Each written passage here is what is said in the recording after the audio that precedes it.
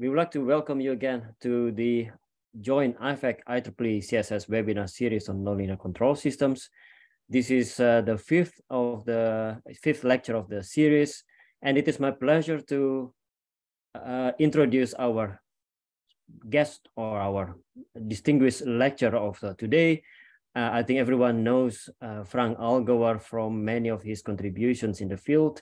He is currently affiliated with the Institute for Systems and Theory and Automatic Control at the University of Stuttgart.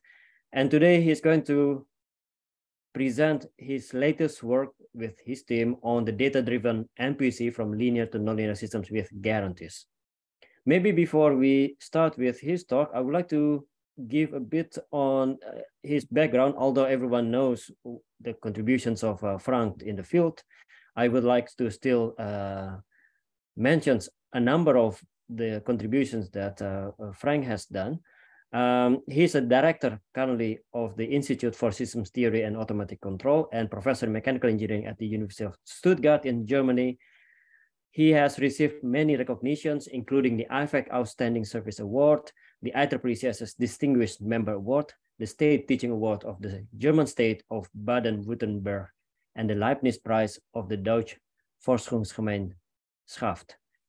Frank has been also the president of IFAC from 2017 until 2020, where we has also seen him in the IFAC World Congress in Berlin.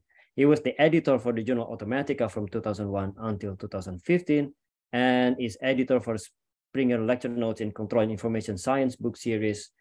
And he has published tons of articles, over 900. From 2012 until 2020, Frank has served as the vice president of Germany's most important research funding agency, which is the German Research Foundations, or DFG. Before we move on to Frank's talk, I would like to announce as well the next speaker that we will have within this series, and that will be Professor Toshiyuki Otsuka from Department of Science, System Science at Kyoto University. He is going to talk about real-time optimization algorithms for nonlinear model predictive control of non-smooth dynamical systems. So please reserve your agenda for 22nd November 2022, which is also a nice number.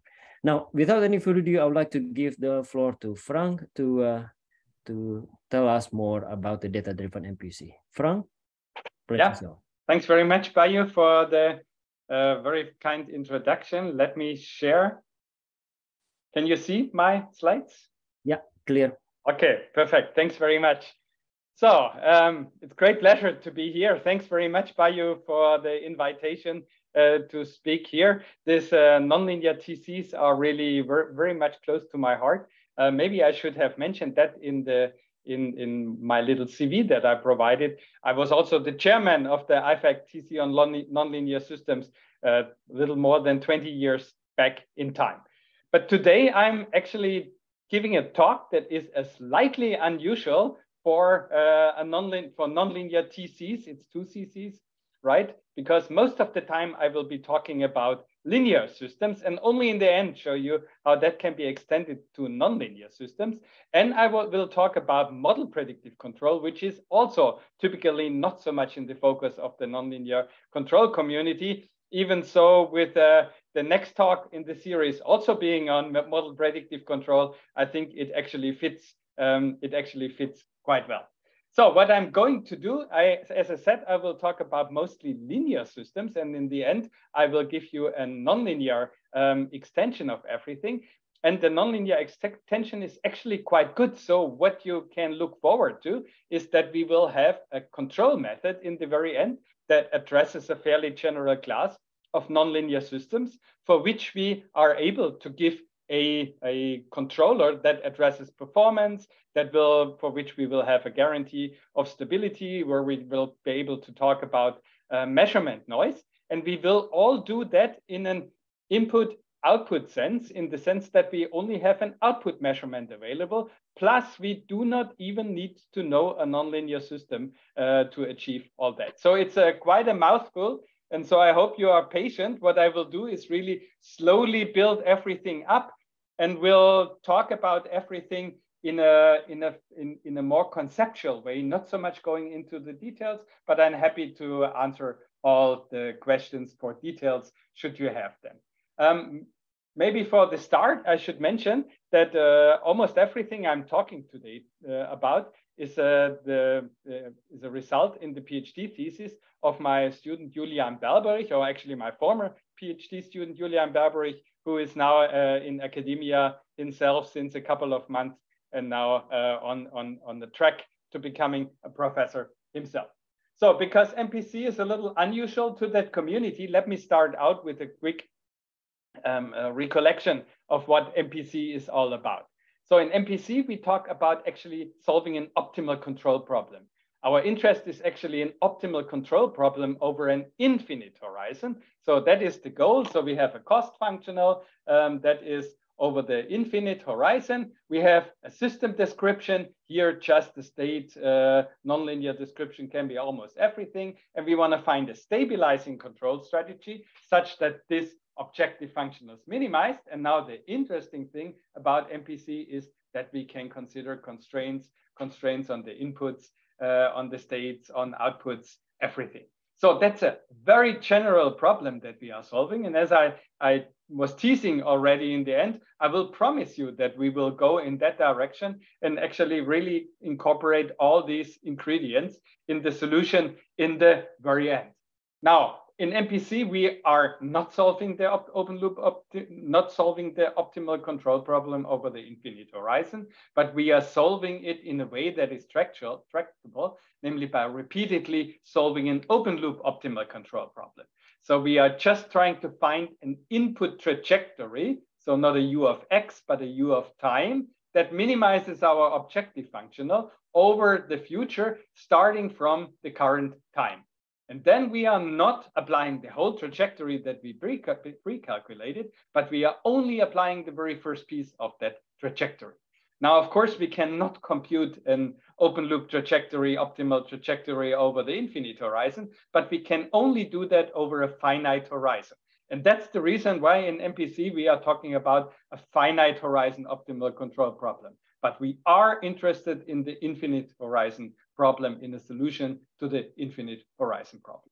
So, and at the next time step, we are repeating that procedure again. So let me show this with the cartoon. So we have the current time t here. This is the past and this is the future. So that has already happened. These are predictions in the future. And we are now trying to find an input sequence over a horizon length that we call capital N here, such that our open loop optimization problem is solved and the predicted states and the inputs are such that we are minimizing our objective functional and that we are satisfying the constraints. And then what we are doing, we are not implementing the whole trajectory that we computed, but only the very first piece.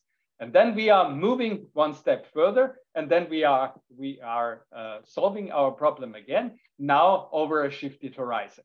So if we have the optimal solution, we apply this optimal input for one step, and then we solve it again over a horizon that stays the same. It's a receding horizon method. And this way we are approximately solving the infinite horizon optimal control problem. And one of the big problems in MPC is making a relation between the solution of the open loop optimal control problems over a finite horizon and the closed loop optimal solution over an infinite horizon that we are after.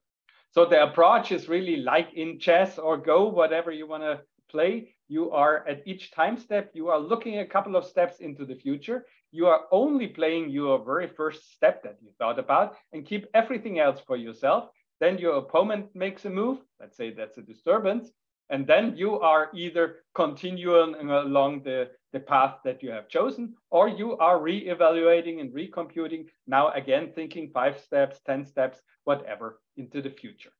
So the optimal control problem that we are solving at each time is based on our system description. So that's the dynamical system that we are having, taking the current measurement into account and taking the constraints into account and minimizing an objective functional. So that is the core of MPC. And then typically we are adding terms, namely a terminal penalty term and a terminal constraint, And these two terms have nothing to do with our control objective that we try to achieve, but these are our control variables. So this is how we compute the controller beforehand, such that we have proper systems theoretic properties of our system. So those blue terms are not chosen in order to satisfy certain performance guarantees, but they are chosen in order to have a stabilizing closed loop, for example. And that will be exactly the same also for the database case. Now, the interesting question is really, if you apply an MPC controller like that, will it be stabilizing your system? And the answer is no, it's not stabilizing your system. You have to do something. You have to add those blue terms. If you don't have those, then you will not have a stable closed loop. Now, the biggest difficulty that we are having in MPC is at no point in time we are having a control law in our hands. So we are only computing trajectories, optimal open loop trajectories in the future, but we never have a U of X at our hand. So we can never plug that in and try to find a Lyapunov function or linearize and look at poles. So we cannot really analyze the closed loop properties of our system in a traditional way. Also, the trajectories we are computing are also not good for analyzing the system, because those trajectories, they will not, the computed open loop trajectories will not coincide with the closed loop trajectories, even if we have no constraints, even if we have no measurement error, even if we have a perfect computation of our solution. So closed loop and predicted open loop trajectories are different. And so we cannot base our analysis on that. That makes it very difficult to analyze the stability of the closed loop. So what people usually do in MPC, they are setting up the problem such that we get a stabilizing closed loop. And these are those blue terms that I showed you before. And they are well known for nonlinear systems, for linear systems, since about 20 years, I would say 25 years, that we know how to compute those terms in order to get good properties of our closed loop. So MPC is a repeated solution of an optimal open loop optimal control problem online that you have to solve online. And the key feature is that we need to have a model. That's why it's called model predictive control. So model is the main feature here. And I will be talking about database MPC. So not having a model at our hands. And interestingly enough, that is possible. So this MPC is a method that is really widely and very successfully applied, not only in academia, but especially in industry. And that can be seen, for example, by the results from by the feedback from IFAC's industry committee. IFAC industry committee a couple of years back asked people in companies, what are the control methods, the systems theoretic methods that you are currently using that have an impact on your work? And they were also asking, what are the methods that are of importance for you, or what do you think will be of importance for you in the 5 years' time? And already at that time, model predictive control was number 4 on that list. So all the other things that we are having, like nonlinear control in general, are far down the list. So practitioners think model predictive control is important. And looking into the future, model predictive control is seen as the most important theoretical topic for practical applications in industry. So why is that the case? Why do people do that? Not because of the performance objective functional. It's the constraints. People want to be able to satisfy constraints, hard constraints, soft constraints, whatever. That is really the key feature. And in MPC, a lot of people are saying that if you want to achieve something, don't put it in your objective functional, put it in as a constraint, and then you can be sure that you are achieving that. And that's a nice feature that we can have. Plus, we can do the computations in the meantime. It's now possible. And what I will be showing you later is just solving a QP, so a simple quadratic program that you have to solve online. Plus, we will have systems theoretic guarantees that everything really works. And that is not only for the model-based case, but also for the database case. But so far, I was always assuming that we have a model. Now, modeling is a time-consuming and difficult task. So normally, most of the effort in order to come up with a controller in practical applications is that an engineer is using all her knowledge in order to come up with a model on which then the controller design is based. Now, in a data-based world, as we are seeing, we would like to replace that with data. So having a data and then go to models. So system identification is the classical way that we can be chosen. You have data, you identify a model from the data, and then you apply model-based control to your system. But this is not what I'm talking about today. Today, I want to talk about a directly data-driven control design where we never make the detour about a model, but we go directly from data to the controller. And we want to do that, especially in such a way that we can still have theoretical guarantees and that we do not have to rely on some heuristics or some arguments that you are not able to make sure that it really holds. So I don't want to talk here about learning MPC, which is a very popular subject, right? Reinforcement learning and so on, neural networks. So you can learn everything. You can learn your optimal import. You can learn your model. You can learn your cost. You can learn the constraints. There are really hundreds of articles. This is a very popular thing to do. And they are, of course, all a data-based method.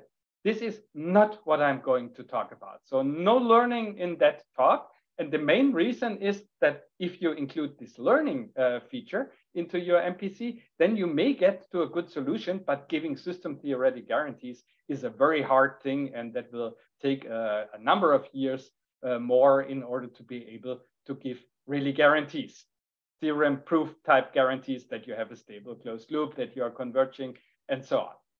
So now let me walk you through what I want to do now in the next half hour plus 45 minutes. So I will talk about Willem's fundamental lemma. This is the basis on which we are building all our results in the context of data-based MPC. And then I will talk about two things for MPC for linear systems. First, I want to talk about the real simple case when we have no noise. So we have data that are perfectly representing our system, and I will show you the principle. But this is, of course, completely unrealistic. Then I will talk about noisy data and also about robustness. And then we will extend those two results going to the nonlinear case. And I will show you how the ideas can be extended to solve really a nonlinear MPC problem.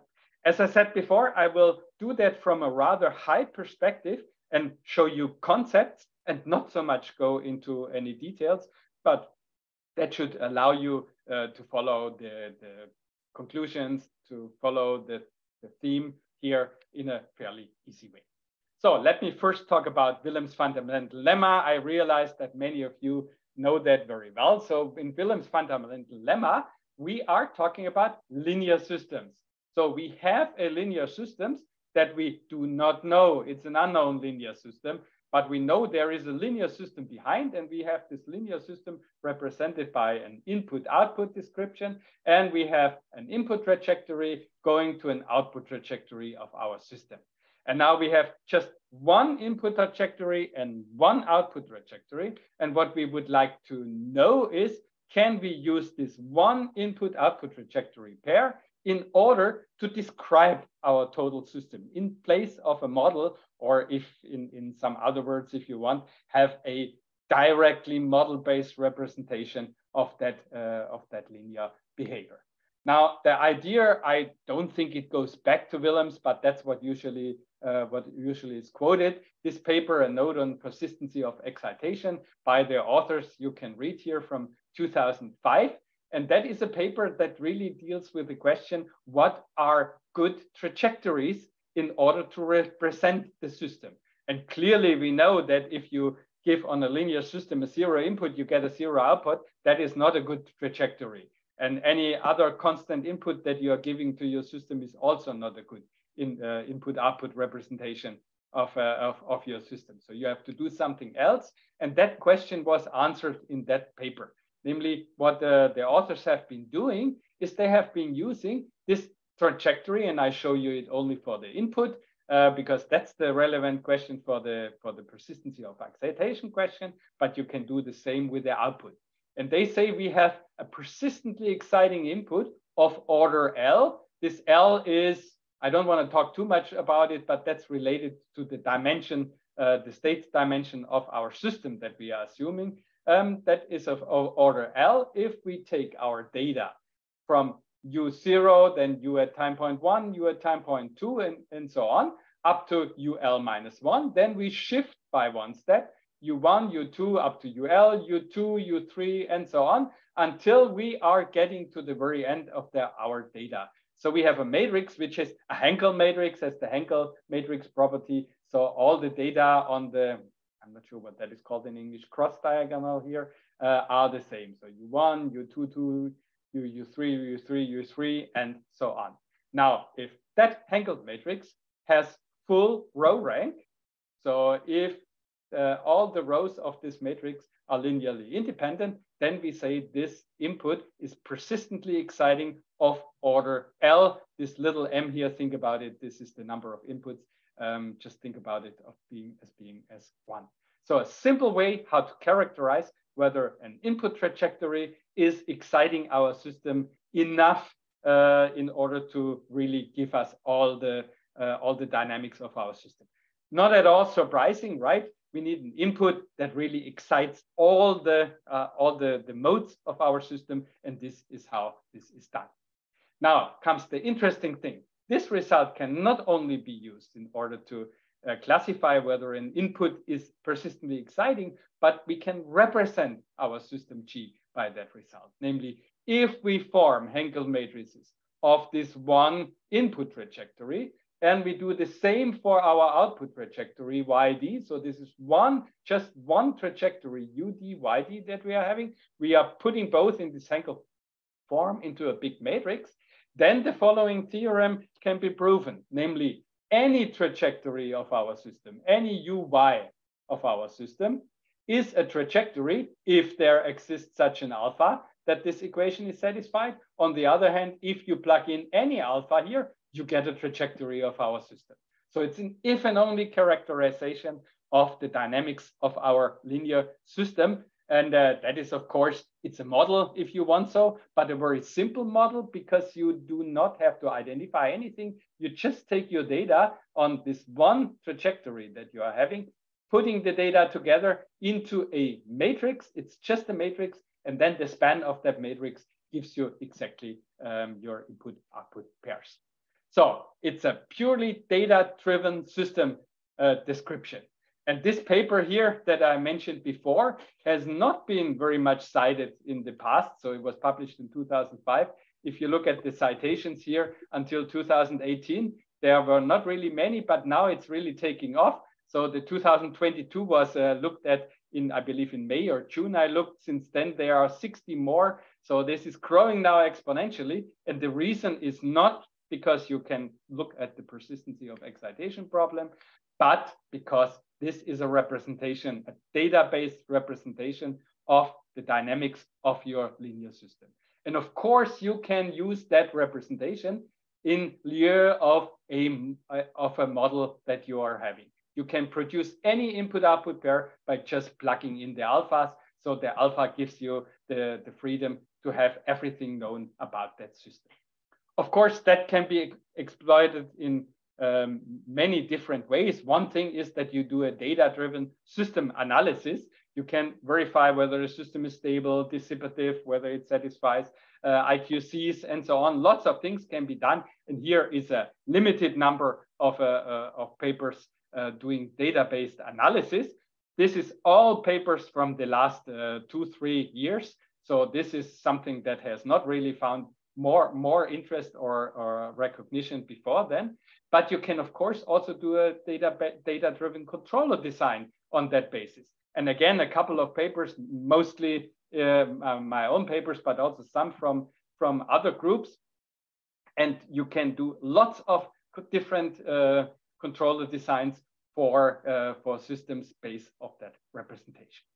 So if you are interested, if you have never heard about that, which I assume is not the case, then there is a very nice overview article by Ivan Markovsky and Florian Dörfler that appeared in the annual reviews of Control 2 years, I believe, ago. That gives a nice introduction to this whole field.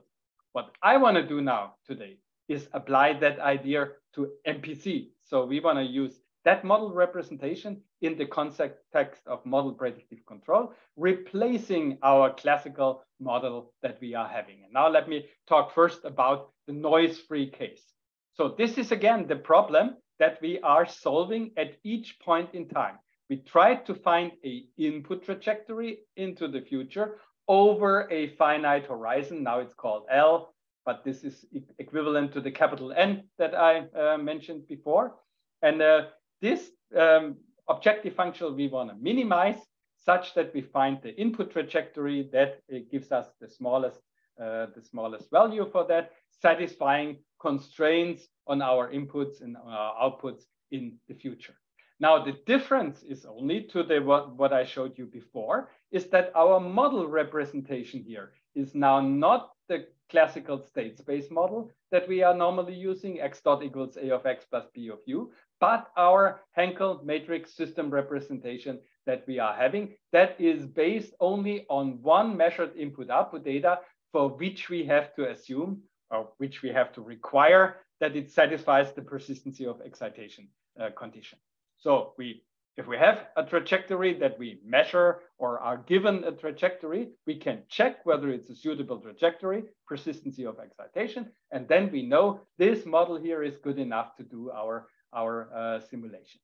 Now, we have to have a couple of small other changes. Normally, what is done in MPC is we measure the state where we are. Now we have an input-output representation, no state in that representation. So we cannot take the state measurement, but what we are doing is we have to assume an initial trajectory that looks into the past. And that trajectory has to be at least as long as the dimension of our system.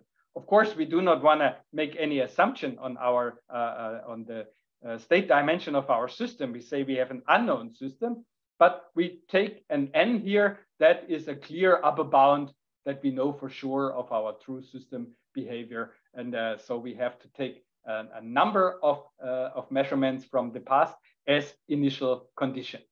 So this is the only difference. And now you are solving that problem.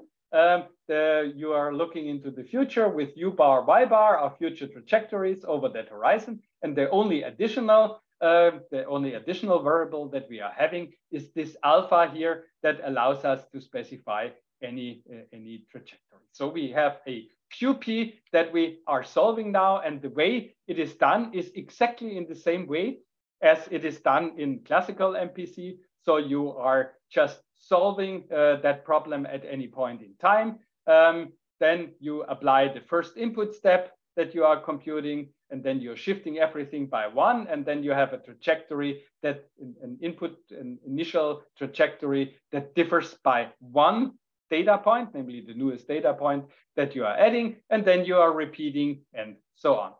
So the idea actually was already formulated in 2015 by Xiaoyuan Li and a co-author here from Shanghai Xiaotong University. And they have exactly formulated that description, but it only got popularity 3-4 years later when a group at ETH and also us were looking into that, and we're seeing that there is really a lot of potential in that methodology. And since then, lots of developments have been taking place, looking at open loop robustness. Many practical applications have been done, also extensions for nonlinear systems, for moving horizon estimation, encrypted control, distributed MPC, everything has been done. But our contribution was the contribution that we were looking into closed loop properties. As I said before, in MPC, the going from open loop properties of your open loop trajectories to closed loop trajectories is not trivial. And typically you're not even having a guarantee. And that is really today's topic. I will show you how that can be done, that we can give guarantees that the closed loop really works. Now, will it be maybe automatically stabilizing? No, it will not. I showed you that before. It's the same for a data-based MPC. And here is actually, that is even an experimental result for a 4-tank water system, which is a slow and boring system. And it's really hard to make it unstable. And with an MPC controller in which you have a horizon length that is smaller than twice the time constant of that system, then you will go unstable. So you cannot do anything. It will be unstable. And you have to, in addition, add something to your system. So same for the model-based case as it is for the database case. So you have to do something. Otherwise, you have no guarantee of the functioning of the closed loop. Now, fortunately, the thinking from the classical model-based MPC case also works for the database case. So for a model-based MPC, we know that if we use so-called zero terminal constraints, namely that we say at the end of our prediction horizon, we want to be at the point where we plan to be, the origin, for example, our steady state pair US-YS, then if you add that as an additional artificial constraint to your system, then one can prove that the closed loop is stable. The proof goes that you take the value function of your MPC problem as a Lyapunov function candidate, and then you can show that you are indeed stable. So now the only difference here that we are having is the same as for the initial measurement. So not the x at the time t is our measurement, but past trajectories, and we have to do the same for the US-YS pair. We have to demand that at least for n time steps we are staying there in order to be sure that we are getting there. So it's a terminal equality constraint that you are adding, and you can prove the result. Actually, the proof is conceptually identical to the model-based case. You have a couple of challenges because it's not a state representation, but an input-output representation. So one of the technicalities is that your cost is not a positive definite function at all. But this is a very restrictive method. If you apply that, you can relax that easily, same as in the model-based case, because you do not have to necessarily do that with the equilibrium you want to go to, but it works also if you use some equilibrium at the very end, and you can prove that you are stabilizing. Or what is very often called quasi-infinite horizon MPC in the nonlinear MPC literature is that you add terminal set constraints and a terminal penalty term, as I've shown you before, these blue curves, and you can do exactly the same. You can compute those terms offline beforehand in a suitable way, such that we can prove the stability of the closed loop. And these computations can be done in a completely data-based way. So you do not need a model in order to come up with this P and with this terminal region here, but you can really do that in a completely data-based way. So also exactly the same can be done here. For those people who are in MPC, they know that we also have something called unconstrained MPC. Unconstrained MPC is not referring to the fact that there are no constraints in our system, but there can be constraints, but that you do not want to have these stabilizing constraints, these blue terms that I showed you before. And that can also be done in a database case, exactly the same way, or very similar to the same way we do in a model-based case. We can compute a lower bound on our L such that if we have a horizon longer than that we get to a stable closed loop with the same advantages as we have in the model-based case, and the same drawbacks, namely that is very conservative result and the horizon is much too long for most applications. So everything carries over from the nonlinear, from the model-based case to the database case and works out very nicely. So that is a very nice thing, and we can have the same guarantees for the closed loop. But so far I was cheating a little bit because I was assuming that this this representation that we are having, this Willem's fundamental lemma Hankel norm, not Hankel norm, Hankel matrix representation, that this is an exact representation. But in reality, of course, we have measurement errors. We have errors on the measurement of this one trajectory that we are using in order to form our Hankel matrices. So we have an error term on that. And we have also, of course, measurement noise on our data that we are measuring online. And here, for simplicity, we are assuming a very simple measurement noise for which we have an upper bound. And for simplicity, we just choose the same bound epsilon bar for the initial data as well as for the online data.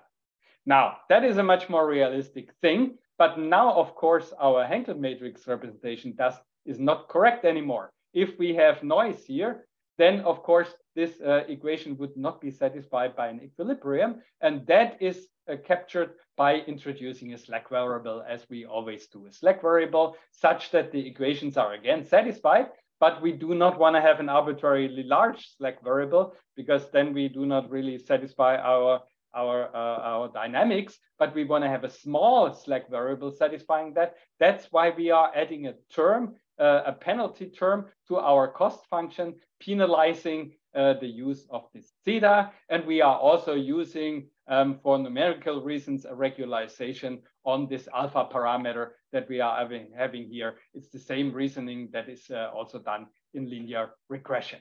So if you add those two terms to our optimization problem, so this is the classical optimization problem. Now we are adding those two terms, and we have the sigma here, the slack variable, that is a free variable. Now the slack variable appears here again, and we have a noisy measurement in our description here. Then we can again have an MPC formulation that now takes the noise into account. And using that and a few assumptions, we can still prove that we have the theoretical guarantees for our closed loop. So we need to assume, of course, again, that our UD is persistently exciting. The lambda terms have to be chosen suitably, not too small, not too large. This is actually, from a computational point of view, choosing those is really a little bit a game. So you cannot really compute, at least we do not know how to compute the best terms here, but it's normally in practical applications, no difficulty to choose those. And then we have to know the noise bound of our system. At least we have to know that the noise is not too large. And for the time being, we have no output constraints. Then we can really prove rigorously that our set point is now practically exponentially stable if those conditions are satisfied, and if we use one of the remedies that I showed you before. Now it's only, of course, practically exponentially stable. We have a noise term shaking our system, and we will not be able to converge really to our steady state. That is not possible, so we will stay in the neighborhood of our system. There are a couple of more properties that we can prove, or we do prove, and but I will not go into any detail here. But now think about it, what we have, still linear systems, but we have a linear unknown system. We have an output feedback MPC formulation, so no measurement of the state, no need to estimate any state. We have constraints that we have to satisfy, but we are still able to guarantee that we have a practical exponentially stable closed loop. So that's very nice. You can also include, and I'm looking a little bit at the watch because I want to talk about nonlinear systems, of course. We can also include output constraints so that we really demand for our unknown system, for which we only have one trajectory given as a basis in a measurement noise environment, that we really satisfy hard constraints in our outputs. Now, how is that done? Of course, what we have to do is we have to use our model description in order to find the bound on the difference of what our behavior of the true system can do as opposed to the behavior of our model of our system.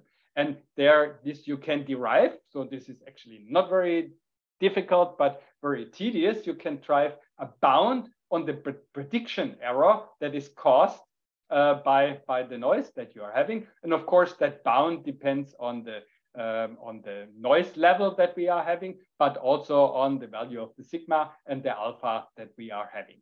So we can really compute that. And then in MPC, what we typically do is we do a constraint tightening. So we are saying, okay, in order to achieve that, and we have an error of that kind, let's stay away from that bound as much as our maximum error can be. So we have as a bound, not the Y max, but we make that tighter. That's called constraint tightening by the error that we can have.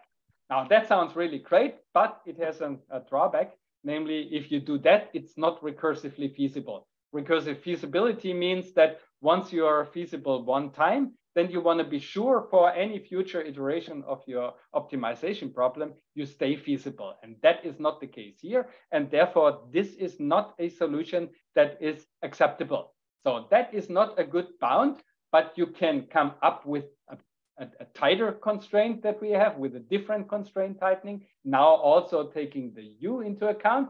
And I don't want to talk about how that can be done, but those terms AK here, they can be computed, AK1, AK2, AK3, AK4, they can be computed for our system completely based on data. And if this is done in an appropriate way, then we can really prove that we also have a strict constraint satisfaction, and we keep recursive feasibility. So having no model of our system, having no model, having noise, we can still guarantee that we are satisfying hard constraints in our output for our system, and we get practical exponential stability. That's pretty nice. Now you're saying, okay, the world is of course nonlinear. What can be done there? And I want to give you a glimpse into that. And in the end, if there is a little time left, then I also want to show you a couple of applications or examples that demonstrate that. Now, we can go to nonlinear systems. The class of nonlinear systems, we restrict to this class here. So we have an input affine description, even with constant terms here. That is not necessary. That is for convenience only. But the input affinity we really need also in our proofs. We need the input affinity, and this can be always achieved, for example, by taking incremental inputs of our system instead of the real inputs. Now, the goal that we are doing is we want to stabilize our set points. Maybe now is a good time to say that. I was always talking about stabilization in an input-output framework. Of course, we are stabilizing an output that we want to go to. But if we want to be a little more precise, of course, this is the state that the steady state that we are having in connection with the output that we are having here. So we want to stabilize a set point. So this set point here, we have an initial measurement here. And now we want to do that in such a way that we assume that we have a steady state manifold of our system. Steady state manifold is, of course, the steady state, all the steady state solutions of our nonlinear system that are related, of course, to an output, to a steady state output manifold that we call this set YS. So that is the basis that we want to start out with. Now, of course, we have a nonlinear system, and now our fundamental lemma, of course, does no longer apply.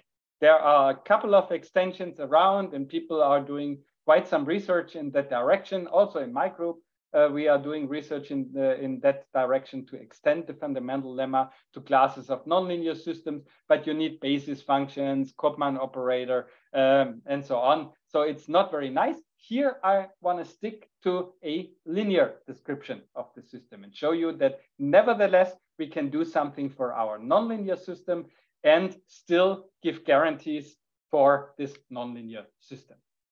Let me do an intermediate step here, just to explain the concept.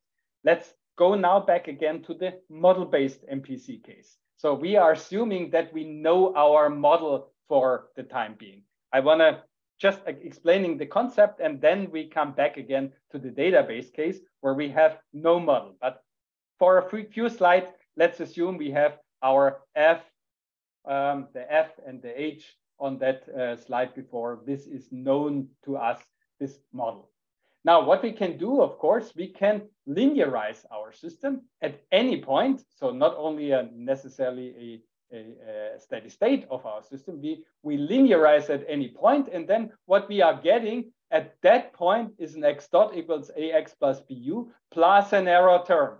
And at that point, if we know our model, we can easily compute that error term. And we can, of course, do exactly the same for our h. So this is the basis that we want to do.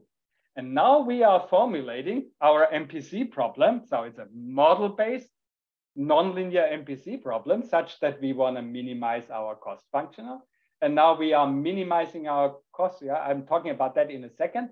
Now, based on our linear system description, where we have the error term here, and we have all the ingredients that we want normally have. Now we have our initial measurement. So the x of t is the measurement at that time point. This was what we had to extend to a trajectory in the future. We have a terminal equality constraint here. So at the end of our horizon, we assume we are at some steady state, and this some steady state we leave open. And I will tell you exactly what we want to do. So we want to go to an YR, right?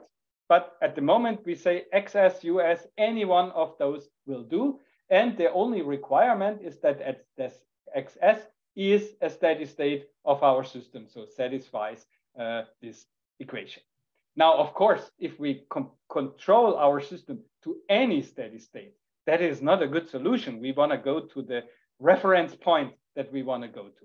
And therefore, we are adding a term to our equation. So we have a difference between the YS that belongs to the steady state. We are leaving to the optimizer to determine, and we are requiring that this YS is not too far away from this R. And this we do by a weight capital S that we are adding here. Now, for that solution, we can do again the same MPC problem.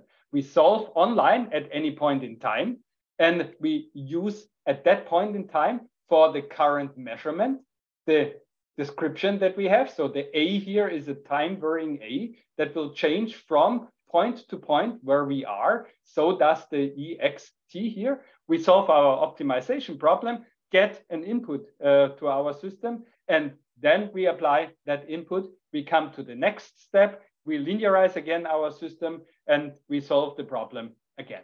So the idea is essentially shown here. We are starting out with the YR. We want to go to the Y0. We want to go to the YR, and that is our steady state output manifold. And what we are doing at each time step, we are not going directly to the YR, but we are going to a point on our equilibrium manifold for which we want to have that it's not too far from the YR, so that we are sliding along the trajectory coming closer to the YR. And because we are going to the closest point on our equilibrium manifold, we are not making such a big error because we are closer here, and we use this linearization, we will have a good representation, and that good representation then we can capture with the robustness of our MPC formulation. So for that model-based, again, we can give guarantees. If some assumptions hold, and actually don't want to talk too much about those assumptions, they are not very hard. Some of them are rather just technical assumptions.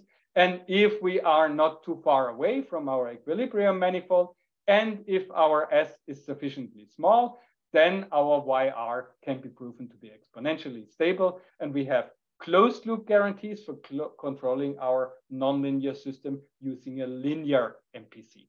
So this is a result in the model-based case. I would say it's another very exciting result, but it's needed as an intermediate step for the classical case, because we have much better ways if we have a nonlinear model in order to guarantee stability and come to the closed loop. So now we want to go again to the data-driven case. And the idea is exactly the same. So we are starting here with our Y0. We want to go to the YR.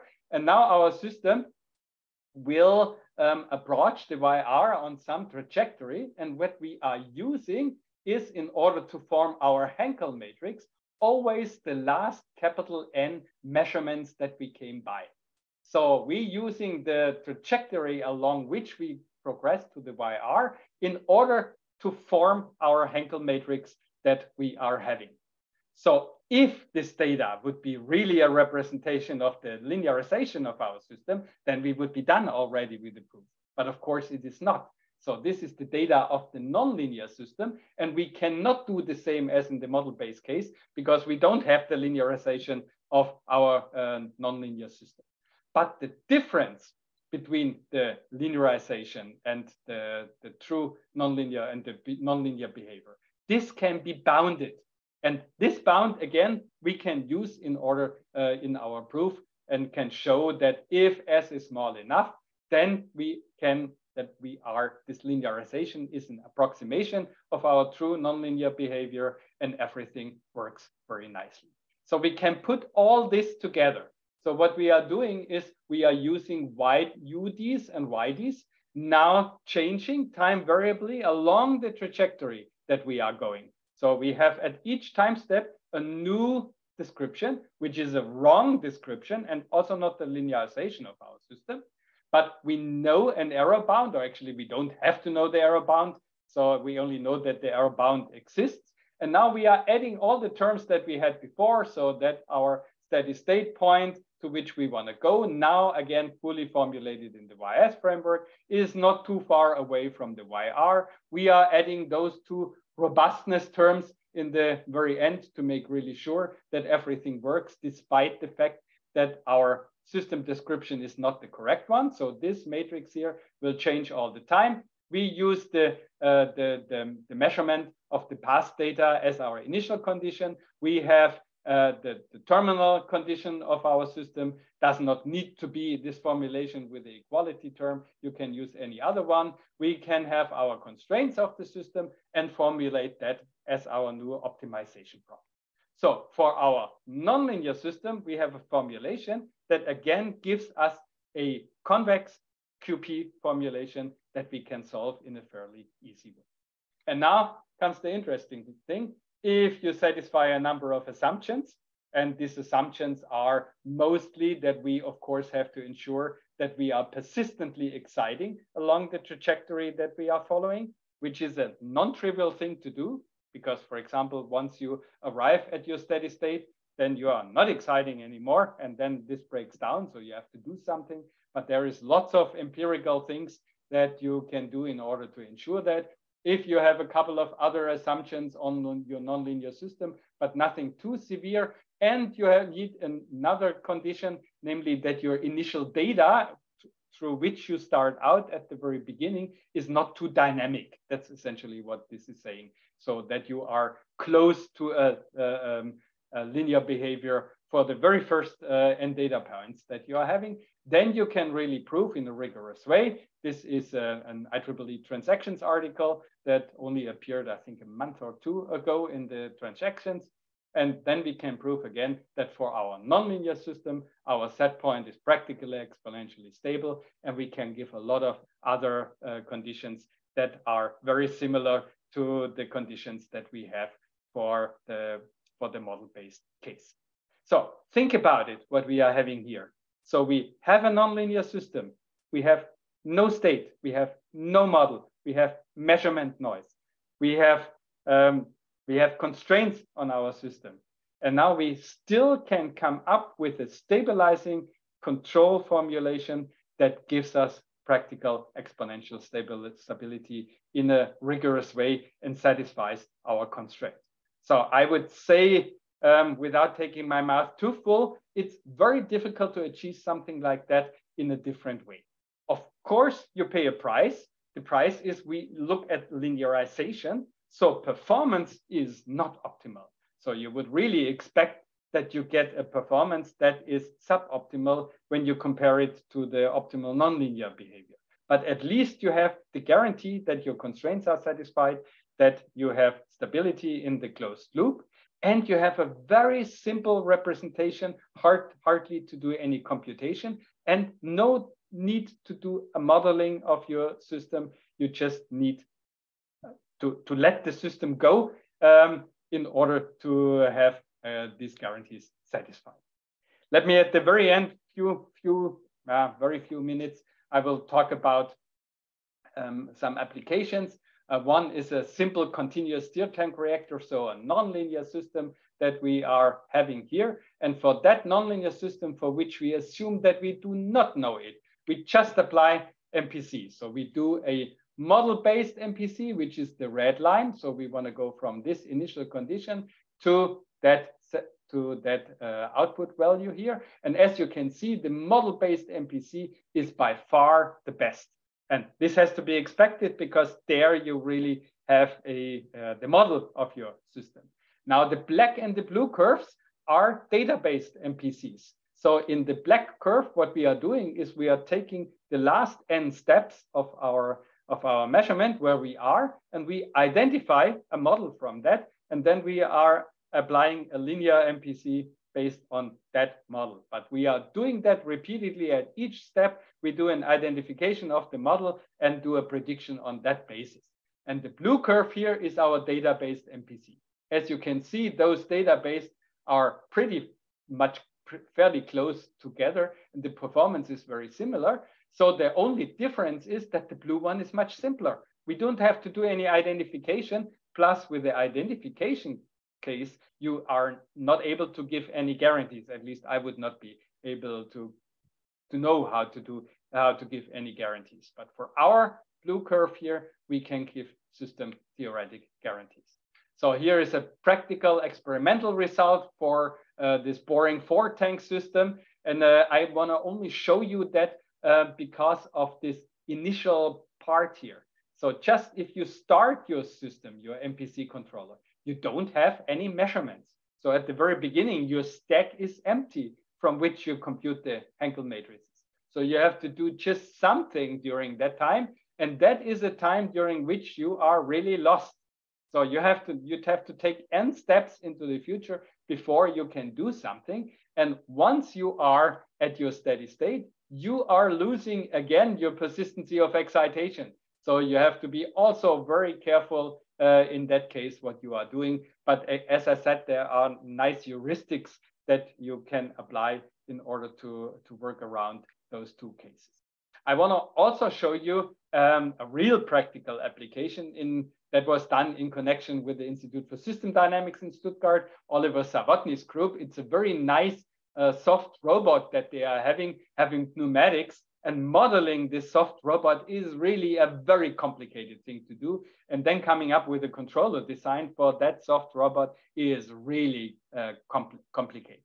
And this can also be handled in our data-based MPC world, not really in the way I showed you. So it's more a data-driven predictive disturbance observer that we are doing. But what I want to show you is nevertheless the result over time. So here is the time span when we have this data-based MPC switched on, and before and after it's not switched on. And as you can see, this robot arm follows poorly the desired trajectories before. When we switch on our data MPC, it's very nicely, even if we have a set point change. If we switch it off again, it goes back to a fairly bad behavior. So let me come to the conclusion. MPC with a data-based model and some novel theoretical analysis is able to give us nice closed loop guarantees, while a lot of questions are still open. So this is initial research. Lots of things have to be done in the future, but a very complicated problem can be tackled already with the methods we currently have. So here you see a number of the applications that we have on that subject. Also a QR code that brings you to our webpage where we have those papers for download. And I want to mention again that this is mostly Julian's dissertation results, together with Johannes Köhler, who is also a former PhD student from my group. He's now a postdoc at ETH Zurich, and Matthias Müller, who is a professor at University of Hanover, but many years back, he was also a PhD student and then postdoc in the group. So thank you very much for your attention. And now maybe I'm cool enough now to look at the questions that are in the chat. Thanks for listening to me. Right. Thank you, Frank, for a very clear and excellent talk that you have presented. We do have a number of questions in the chat. Maybe I would like to ask Arijit to turn on your microphone if you like to ask questions. Yeah. Hi, Frank. Thank you very much for this nice presentation. My question was, so here the constraints you're considering is the input-output constraints. But suppose there are some constraints which are about the internal states, which are not really showing up in the outputs. Could you still preserve those constraints? I mean, preserve those constraints through data-driven MPC? No, of course not. The states are not known to us. This is a concept here that we do not have, right? So we do not have any states. And if you are interested in some states, then you have to place those states as an output in your system. Otherwise, we are not able to really do something about something that you do not know. So it's a purely input-output formulation, which is a huge advantage, right? Because states is an indirect concept that we very much like in the nonlinear control world, also in the linear control world. Yeah. But we are interested in the whys. If you have something additional that you're interested in, put it as an output. Okay, and another quick question is that you always have this presumption of. Okay, sure. I would like to, because we have a limited time, Arijit. Okay, I would like to move on to Said. If you like to ask questions, Said. Thank you very much, Frank, for a nice presentation. So my question is the framework Lars Kroon introduced about dissipativity and MPC for stability guarantee, strict dissipativity and turnpike property. And I think you have some contribution on that as well. So how would you comment, are some results known for data-driven framework, or how would you comment on that? Yeah, so this is actually something that we are doing at the moment, and it really also carries over. So that's really one of the nice things, all of the ideas. We didn't find anything yet that we know from the model-based case can be carried over to the database case. And dissipativity is really one of the things that we can carry over very nicely, because our starting point 5 years ago, when looking in the database world, was really on the dissipativity case. So we wanted to analyze dissipativity and so on. Yes, carries over one-to-one. And please be a little patient. The paper will be submitted to the World Congress in a few days, the IFAC World Congress, and then we put also a paper online on archive that shows those results. Thank you very much. Looking forward to it. Thank you, Frank. And we still have questions from Allgöwer.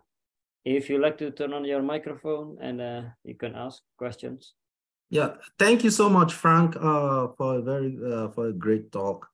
My question is, so in your talk, we see that the data that is actually used is the data that is collected along the trajectory of the system as it operates. But for some industrial application, you have huge amount of data that has been sitting there for a long time. So my question is there a way to incorporate this data into this framework?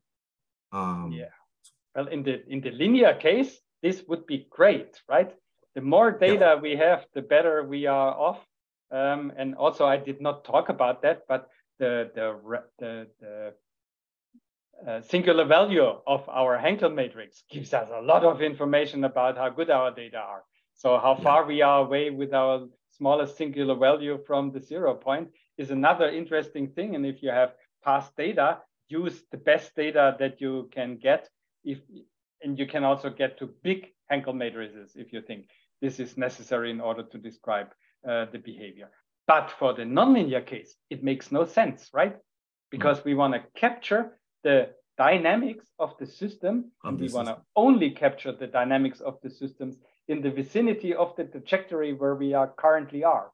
And so if you would be using wrong data from the past that is representative for a behavior that is collected at some other point in your, let's say, state space in quote, then this would not be helpful. In fact, it would be counterproductive. So for the nonlinear case, really, this is not helpful. But if you assume that you have a linear system, which you do not have in chemical industrial applications, then it would be very helpful. But it's a good question, nevertheless. Yeah, thank you. Thank you, Frank. Maybe one question from my side. although I do have many questions. So in your applications with a soft robot, you show that you are tracking actually a periodic signal. It's not a constant signal. Are you incorporating some sort of a model of your reference signal in your in the way you compute the MPC? Well, the MPC here is really just, it's not really the solving the control problem. So it's really a very indirect, but I didn't have time to put that in. By the way, that is a result that will be presented at CDC in Cancun. So if you guys are interested, so there you can have a whole talk on that subject. So it's very difficult to say. And I do not believe that there is an internal model in that case. Right. So I think you know what I'm aiming at. Tracking problem.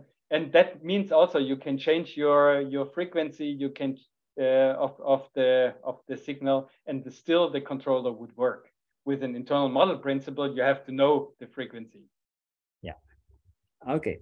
So thank you again, Frank, for the excellent talk. And I would like to again announce that there will be our next talk will be on the 22nd of November by Toshiko Otsuka from Japan. So I would like to wish you all a nice afternoon, morning, evening for the many different parts of the world, and see you next time. Thank you. Thanks very much for coming and for listening to me. Bye-bye. Bye-bye.